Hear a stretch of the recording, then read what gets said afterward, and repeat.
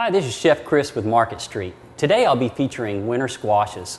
I'll be featuring acorn squash first of all, and I'm going to show you how to make a nice maple butter, and we're going to roast it. I'm going to start by squaring off my ends. Now it's a little hard, so you got to be careful when you cut the ends off. And we're not going to cut too much into it so we'll see a lot of the flesh. We just want to have a nice firm surface. Now we're going to cut these in half. It's best by doing getting it started and putting on top and then just going straight through like that. As you can see, we have some seeds in there. So I'm going to take this and I'm going to take a nice sized tablespoon and I'm just going to take around the outside of the seeds and scoop them out. Now we're going to make the butter that goes inside of it. And I have a 1/4 pound of softened butter here.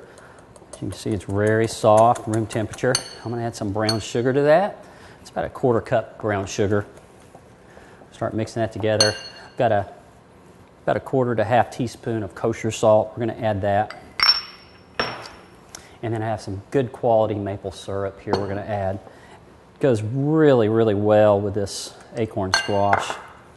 And I have a small whisk here. And we're just going to whip this all together and simply spoon it in the middle. So these are ready to go in the oven. I preheated my oven to 350 degrees and we're going to roast these for about 30 minutes until it's tender.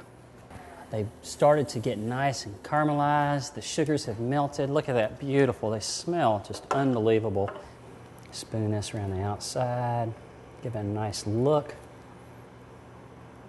And here we have a nice, simple, easy roasted acorn squash. Coming up next, I'll be showing you how to make a butternut squash bisque.